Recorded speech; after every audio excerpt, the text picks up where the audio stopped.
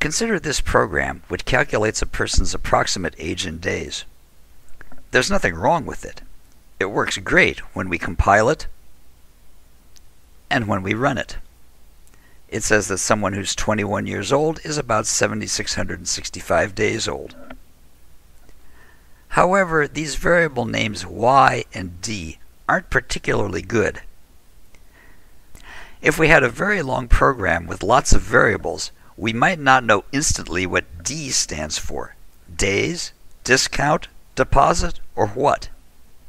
You should always make your variable names as meaningful as possible. In this program, changing y to years and d to days makes the program much more readable with a minimum of effort. Suppose we wanted to be a bit more specific and rename the variables as age in years and age in days.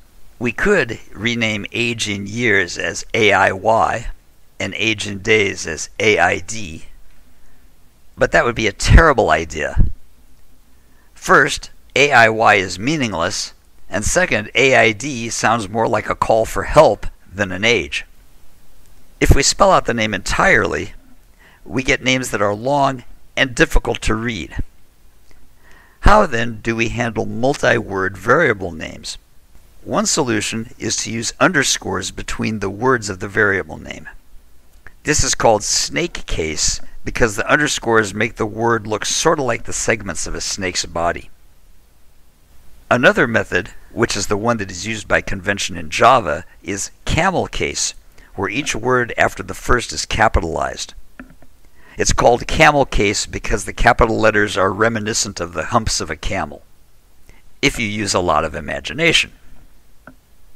In this course, we'll expect you to use camel case for all your multi-word variable names. To summarize, always use meaningful variable names. Don't make them too short.